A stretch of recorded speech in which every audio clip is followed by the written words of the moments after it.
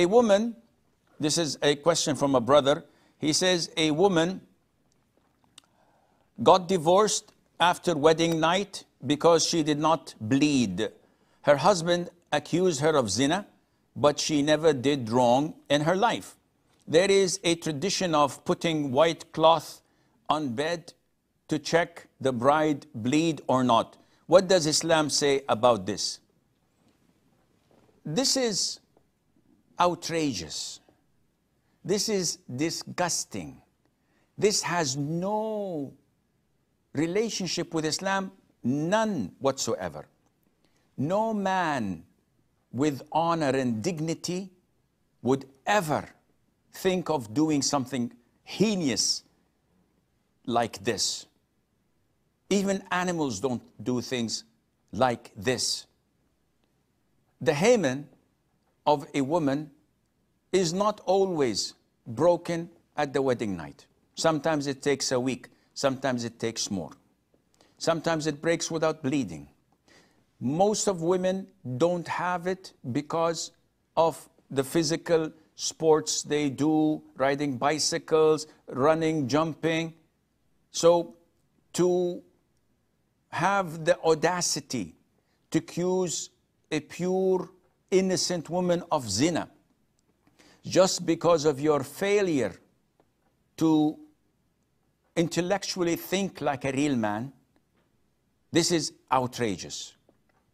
It's very simple. Islam shows us how to deal with such ignorant imbeciles in a beautiful manner.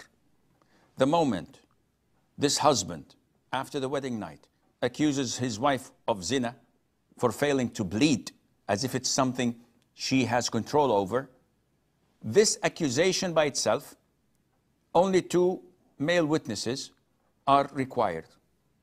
They should go to the Muslim court and file a case of slander against him. Either he would bring 4 male witnesses testifying of seeing his wife committing adultery, or he would swear 4 times, taking Allah's name, that she is an adulteress or a fornicator, and the 5th time he said that may Allah's curse be upon him if he was telling the lie. And no Muslim would do that, because he knows that he will go to hell if he does this.